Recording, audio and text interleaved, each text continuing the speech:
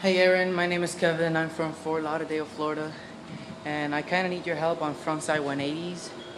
Um, I can I can ollie pretty good so far, and I've been skating for about 6 months, not even a year. I don't know, but yeah, I kind of need your help on frontside 180s. I appreciate your help and thanks for your support. Awesome. So thanks a lot for sending your video. I really do appreciate it, and I'm going to do my very best to help you out. That first ollie was amazing. I really did not expect you to ollie waist high. Cool. So you shouldn't have any problems with your frontside 180s because you can ollie so high. Good. So let's see where you're at here. In the frontside 180s, I always like to look at the head and shoulders, and what I'm looking for is to see if you're turning them. Interestingly enough, I've had this problem a few times. You're turning your arms and you're trying to turn your shoulders, but your head is staying still, and that is preventing you from actually doing a full turn. You have to look in the direction you're going. It's so key, so important. And here's my foot positioning on the board.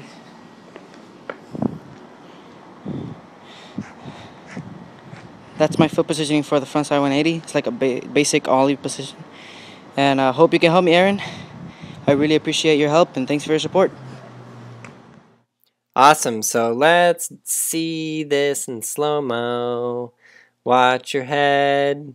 On that one, it turns. It actually turns pretty well. And on that one, you almost did the full 180. So that one was definitely better. But I think when you're actually like thinking about what to do with your head, it's going to be a lot easier. Watch this one.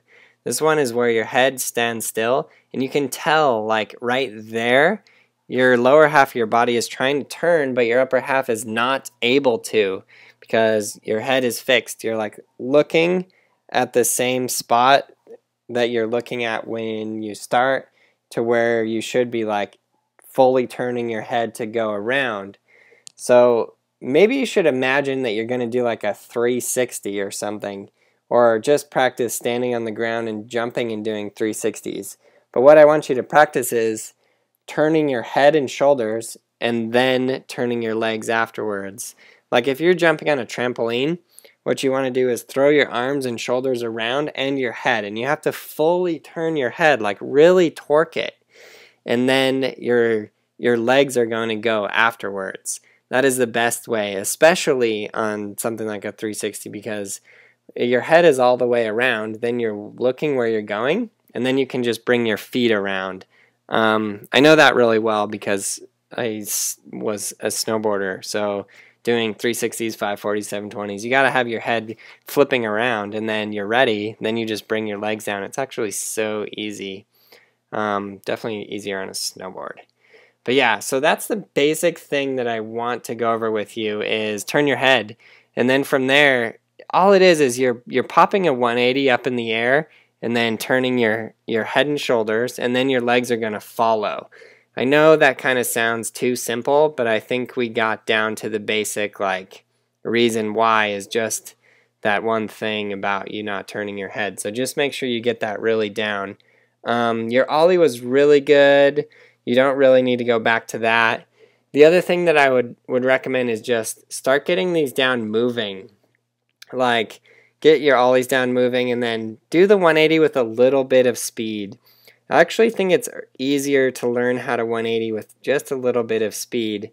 Not only because when you land you're going to roll fakie, but just because it seems to help the momentum a little bit. So yeah, check that out. I think it's going to really get it down for ya.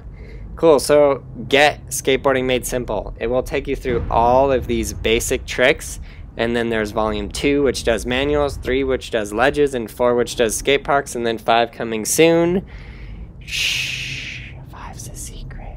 So yeah, get the video. It will help you. It's available as a digital download and an iBook. Check it out now.